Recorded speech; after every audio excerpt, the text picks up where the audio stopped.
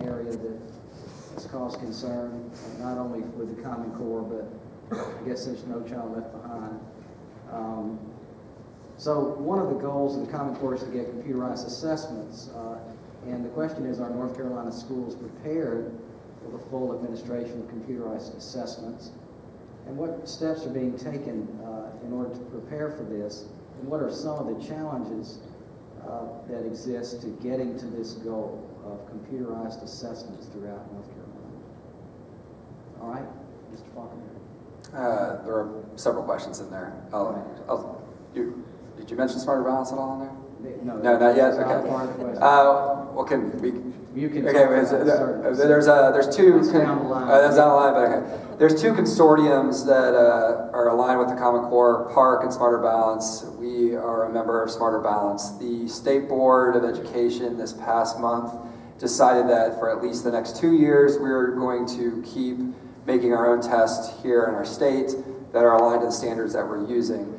Are we technologically ready for, if we were to go the Smarter Balance route?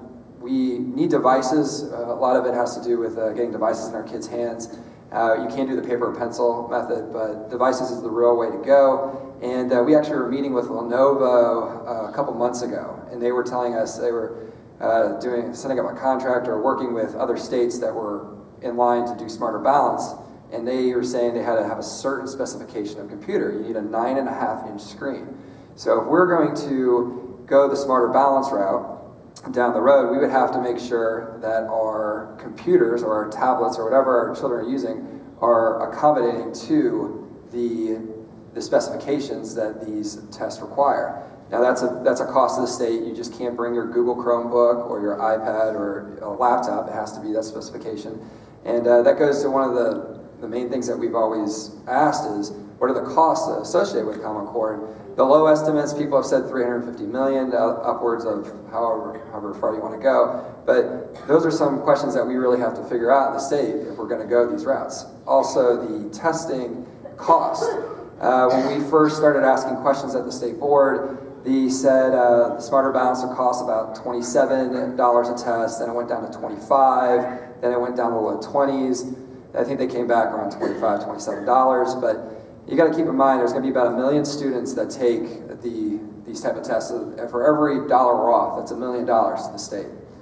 And we just need to figure out exactly what everything is associated with this before we move on. So luckily, we put a committee together, or the state board is going to put a committee together to look at all these tests. The lieutenant governor has always stated that he feels that we should have a norm test out there, whether it be in Iowa, Terra Nova, Stanford. I don't know if any of you are familiar with those, but a norm test is kind of like a pediatrician telling you your child is 8 years old and this is what their height and weight is going to be. A norm test will tell you, all right, your kid is in 2nd grade, this is what they should know.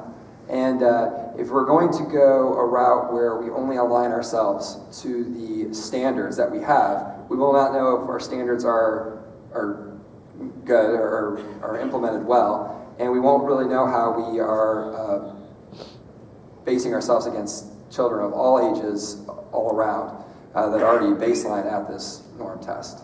I know there's a lot of different topics. No, there's a lot, and we'll talk about it. It's a lot of assessment talk. We have around 15 minutes left, and we want to at least get to the topics of some of the